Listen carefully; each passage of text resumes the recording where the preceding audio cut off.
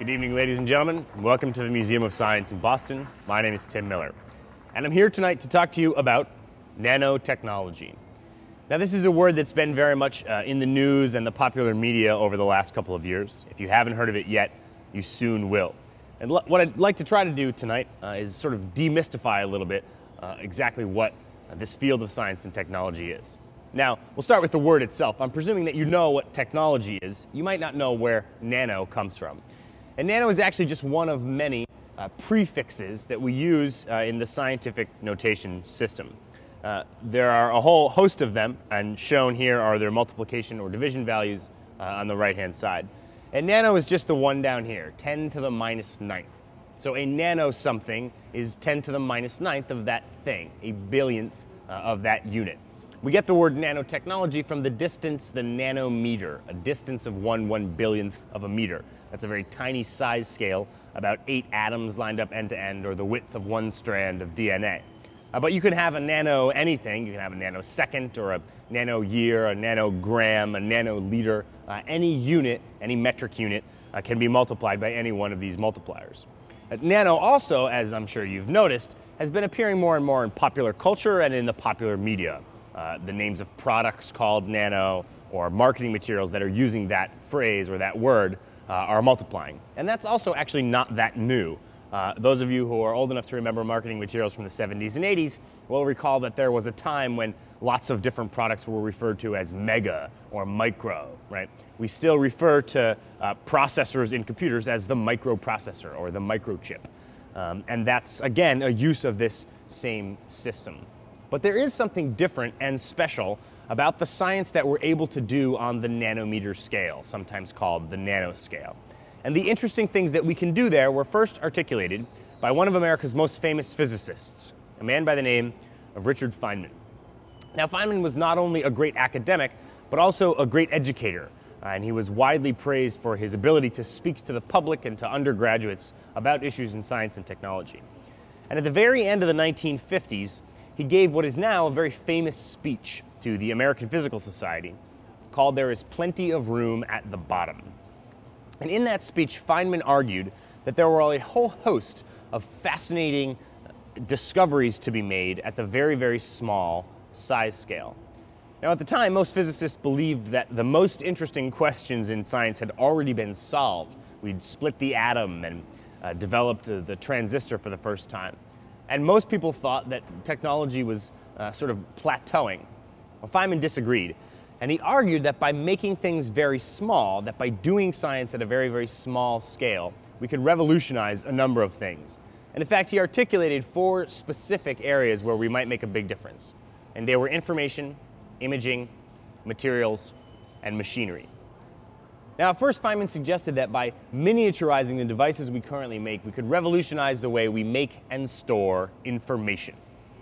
And it's important to remember that at the time he gave this speech, computing state-of-the-art consisted of machines like this, the Harvard Mark I, that occupied entire rooms and that were less complex than the processors most of us currently have in our wristwatches, and that data was stored almost exclusively in libraries. We printed paper books, we bound them together, we put them on shelves in libraries. And Feynman suggested that we could radically improve our methods of storing information if we could make tiny imprints or impressions on thin metal or plastic discs, which in fact is exactly what we do today. A modern compact disc or a DVD is a thin sheet of polyethylene, which is a type of plastic, that has a series of these grooves cut in a circular pattern around the disc. Some of the grooves are short, those represent a binary 0. Some of them are long, those represent a 1. And these are already actually nanoscale features, or close to it. The length of a groove in a DVD is something like 400 nanometers, 0.4 microns. And the density of information that you can store on those discs has gotten phenomenally high. The latest generation is called Blu-ray, and a single Blu-ray disc can store something like the equivalent of the amount of information you would have on an entire floor of one library, which is a phenomenal change. And miniaturization also obviously has changed the way we process information, due largely to what I would argue is the most important invention of the 20th century, the field effect transistor. Now, the transistor is the basis of computer processing technology and also of computer memory, and it works in a simple way. It controls a flow of electricity from the source to the drain by the application of an electrical voltage to this thing called the gate. It's a switch, basically. But they can be made very, very small. And the reason that computer technology in particular has been progressing so quickly over the last 30 to 40 years, I mean, most of us buy computers for maybe $1,000 or more. We keep them for 3 to 4 to 5 years, and then we throw them out and buy another one because the next generation is so much better than the last. That's a very fast technological change, but it's been enabled almost exclusively by the shrinking of this device. The distance between the source and the drain is getting smaller and smaller with each successive generation of computer processors. The current generation now has that distance at something like 40 to 50 nanometers. We call it the 45 nanometer process. That's the name of the fabrication technology. And that device has been getting smaller and smaller and enabling computers to be faster and faster and more complex. Now, interestingly enough, this revolution in information that Feynman proposed has largely been achieved. And one of the interesting fields of nanotechnology now is how do we get away from this type of technology? It turns out that as the source and the drain get closer and closer together, you lose the ability to turn the switch on and off with a voltage at the gate. There's a certain distance here, and we're not exactly sure what the distance is, but it's probably on the order of 10 to 15 nanometers, at which electrons can simply jump or tunnel from the source to the drain. You can no longer turn the transistor on and off. And because this is a multi-billion-dollar industry, obviously there's a lot of interest in finding the next technology or architecture that's going to replace this idea. The second thing Feynman suggested is that we needed a revolution in our ability to image things. Now, at the time, the electron microscope was a relatively new idea, and Feynman argued that we needed to make that microscope much, much better. Well, we've not only done that, but we have in the last 20 years created a whole new class of microscopes called the scanning probe microscopes. Now, these are microscopes that instead of firing either photons or electrons at a material and looking for their reflection, operate by moving a tip rostering over a surface back and forth and sensing the electrical changes, the forces that change as that tip moves back and forth, and then drawing a map of the surface. Those microscopes have enabled us to image things on a very, very small scale with greater resolution than we've ever been able to do before. In fact, they've also allowed us to manipulate things on that scale. Because you're using a physical tip, those microscopes are able not only to take pictures of things on a small scale, but to move them around. This here is a picture of a thing called a quantum Corral. These were first built by a man by the name of Don Eigler at IBM. And what he's done here, each of the little spikes that you see represents a single atom. Now, he's doing this at a very low temperature, but he's using the tip of his microscope, bringing it down to the surface, and then dragging an atom at a time around the surface. And he was able to arrange them into this ring. The waves that you see in the center are the waves of the electrons interfering with one another. And that's a radical change. These types of microscopes have really enabled us to manipulate things on the fundamental level, one atom at a time. In fact, Feynman actually said in his speech, someday the day may come when we actually can move individual atoms one at a time. We are now at that level. Now, this is not particularly useful for making a device that you might use because it's slow and not a sort of industrial scale process, but we are beginning our ability to move and image things on a much more sophisticated level than we've ever had before. Feynman also suggested that really understanding and manipulating things on a small scale might enable some real revolutions in the field of materials. And this, I think, is really the sort of forefront of where most research in nanotechnology is today. It's the re-engineering of materials to do new and different things. And that takes two sort of different forms. Sometimes it's actually building new materials, designing or discovering molecules that have geometries that we haven't seen before. A good example of that is this thing called the carbon nanotube. This is a long, thin tube of carbon atoms that can have some really amazing properties. They can be super strong or extremely conductive. They can be semiconductors. They're extremely flexible. They're good conductors of heat. And they come in many different forms that share some of these many different properties. It's actually a naturally occurring form of carbon, but we've discovered it recently and can manipulate it and make some new molecules out of it. This is a picture of a mat of those tubes all grown together. But sometimes it's also just taking materials that we already know about and making very small pieces of them and finding that they behave in a different way. This photograph is of a material that we call quantum dots. Now these are very tiny little pieces of a semiconductor material that are grown in solution. So we take a solution of semiconductor and add another material, and the pieces sort of start to grow. They self-assemble up into these little chunks of semiconductor. Now what's interesting about this photograph is that every one of those vials contains the exact same material. The only difference between this one and this one is the size of those chunks of semiconductor.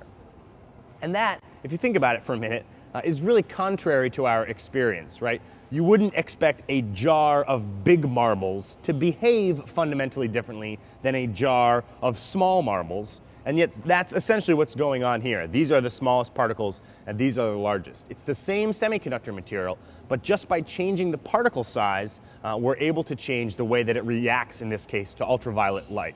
So that's really the forefront of materials. Sometimes it's designing new materials, and sometimes it's just designing new structures that make old materials behave in a new and different way.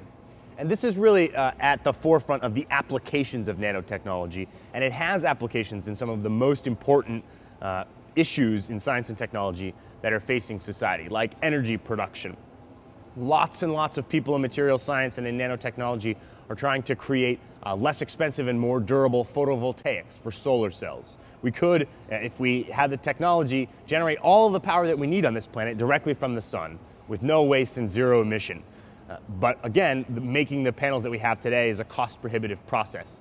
How do we have better materials to make more panels? That's a pressing question. The other great resource question in the world, obviously, is access to water.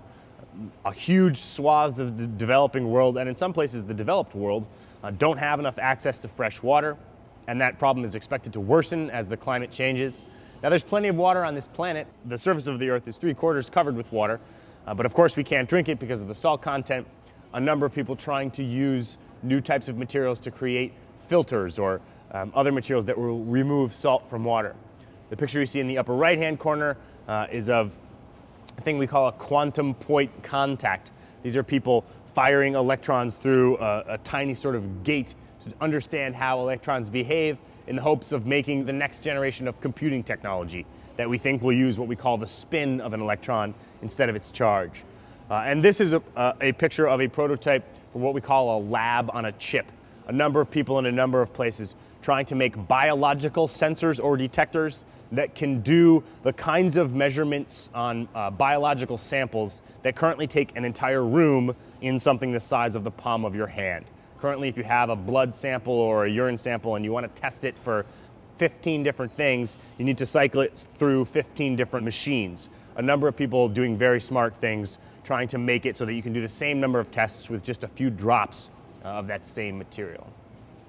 And that's the sort of, as I said, real forefront of where nanotechnology is today, where the most interesting questions are being tackled.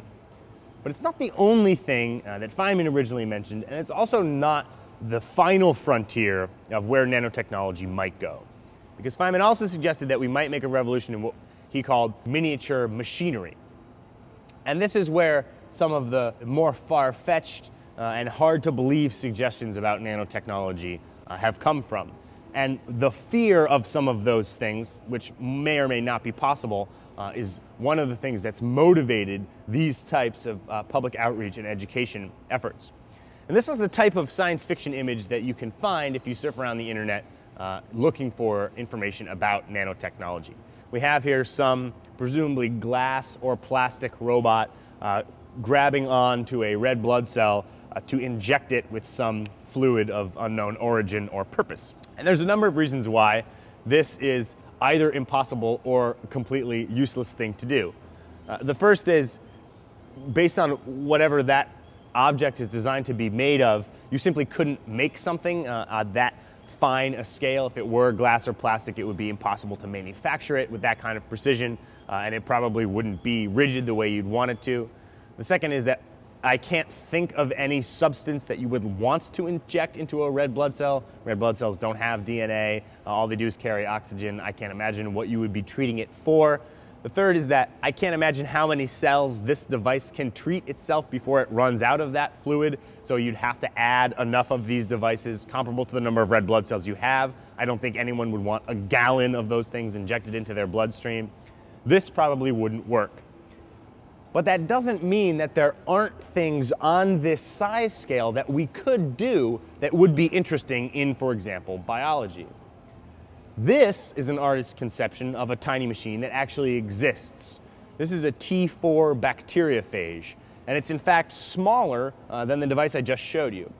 It's a virus, and it's a virus in particular that eats the E. coli bacteria. It lands on E. coli, injects a strand of its DNA, creates more viruses until eventually the bacteria ruptures and the virus run around and find more E. coli to eat and kill.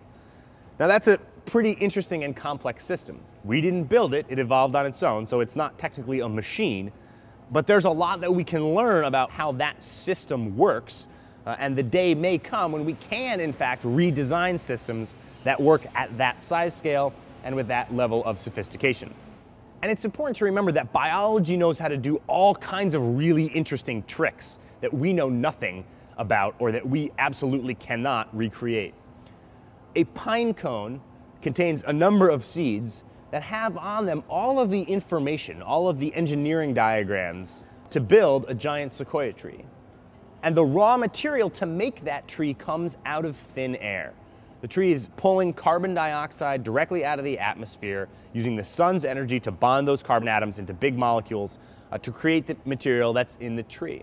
All the information is contained in the seed, and all you need to do is put it into the soil, and it somehow knows to draw the nutrients and the raw materials that it needs to create that gigantic system. This is not a designed system, it's an evolved system. But it does these incredibly complex things, and we are beginning to understand more and more about the machinery that runs these kinds of systems, and that may enable us to recreate systems that work with something like this level of complexity.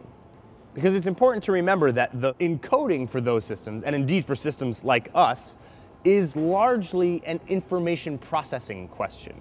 You can think of DNA as a code, not at all dissimilar from computer code.